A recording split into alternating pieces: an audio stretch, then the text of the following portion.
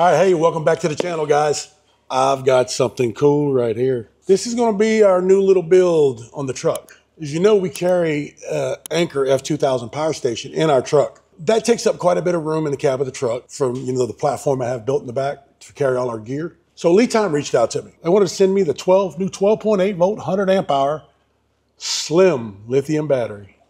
Check that out. Now that is cool. I don't care who you are, that is cool. They went ahead and sent it out to me. And I purchased a 2,000 watt inverter and a DC to DC charger because here's my master plan. So what I'm going to do is I'm going to mount the 12 volt battery on the back wall of my truck. We removed our back seat, so now we have a platform with a back wall. I'm going to mount this 12 volt battery on the wall with the inverter and a DC to DC charger.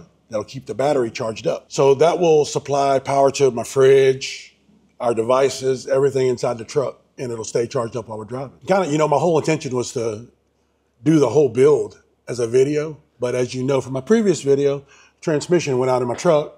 So it's in a transmission shop right now, and I won't have it back for a few weeks. I think it's worth just going ahead, let's take a look. What I want to do, I want to open it up and take a look at the inside of it. Let's jump into it. All right, here's the quick specs of the battery. Your nominal voltage is going to be 12.8 volts, rated capacity 100 amp hours, rated energy 1,280 watt hours. The charging voltage is 14.4 volts plus or minus 0.2 volts. Max continuous discharge current is 100 amp. Max continuous output power 1,280 watts. All right, here looking at the battery. What you're going to get when you open the box up, you're going to get your main product manual for your battery. What I like about LiTime, man, they include an absolute wealth of information on your battery. It goes through a pretty extensive directions and explanation on how to parallel or series, or how many batteries you can have in parallel or series, all the different configurations to put it in. Or one of the better guides or manuals that come with the battery that I've seen. LiTime's really got their stuff together. It also comes with a little quick start guide as well. And your wood screws and inserts to mount it into whatever wall or whatever you want to mount it into. And it also is going to come with 2 terminal caps, your red and black. And looking at the terminals right here, man, I really like the terminals. They're nice terminals, M8 bolts, screwed in. It's kind of like a server rack terminal. And you're going to have on each side of the battery, you can see right here, that's your mounting legs. That's these legs I was talking about. They mount on each side of the battery, like so. These 2 I got mounted on, but the other 2 go on the other side. And you can also put them on the end right here. There's a place to mount them on the end if you want to do them that way. Say you can't mount them on one side, you can put them right here. Very nice, very nice. Really love the slim feature of it, man. Absolutely love it. I think this is going to work out perfect on the build that I'm wanting to do. But I've got the 2,000 watt inverter, so that means I'm going to have to parallel another battery to this. So it looks like I'm going to be going on LiTime's website and purchasing another one of these batteries. But it's going to save me a whole lot of room in my truck cab for storing stuff, man. I won't have that big power station sitting in there. So further ado, man, let's get this sucker opened up and see what it looks like inside. Now, I got to put my glasses on for this. Pulling the lid off for the first time. Here we go. Forgot one screw in there. There we go, looking at the cover. It's got a nice foam dam right here to keep it sealed against a nice rolled edge right here. That's very nice. Nice heavy metal cover. All right, looking at the inside of the battery. All right, looks like we're gonna have a LiTime BMS, hold 100 amp. It's their proprietary, I guess. They make their own BMSs. Looks like a nice 8 gauge positive cable. There's your negative.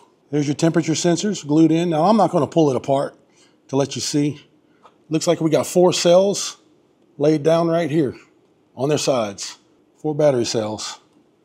Positive coming over to here. Really clean install. I mean, everything looks nice. I mean, look down in there. You got your bus bars going from battery to battery with expansion in the middle. They're raised. Kind of to be expected with LiTime, They really have built themselves a name for quality products. So pretty much, I'm not a battery expert. I've been in it a little while. I know what I'm looking at. But I like everything I'm looking at. Nothing is jumping out at me, glaring. Cable management looks good. All your balance leads look good on it. I mean, everything is secure, nice. Nothing's going to jostle around and come apart. I'm not going to pull it apart because that's not what I do. And I do intend on using it. So we're going to drive around and travel with it with us in the car. I don't want nothing to happen. So I think we were pretty safe just pulling the cover off and giving everybody a look at how they actually put this together. All right, we got the lid back on. Now looking at the battery, including the terminals, 22 inches long, and you're looking at 11 inches wide, and the thickness of the battery, 2¼ thick on the battery.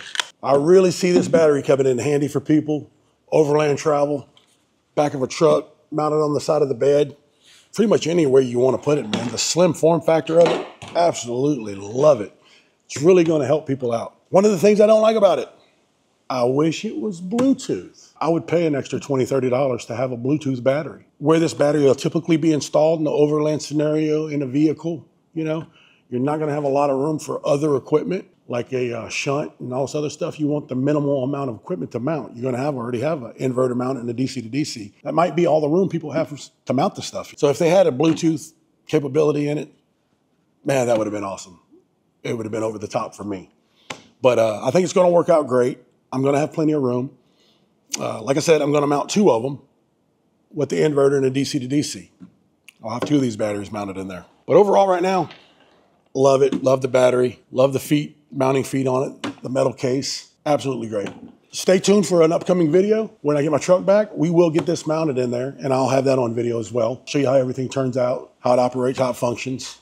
Really excited about it. Ready to get this done. That being said, we're going to end it here. I will leave links in the description where you can go check it out. If you feel like you want to get one for yourself, get one, man.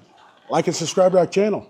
We do overland RV travel. Really gotten into solar equipment, man. We got a huge solar system on our camper. Try to bring y'all some interesting content. With that being said, thank y'all for tuning in. We'll see you later.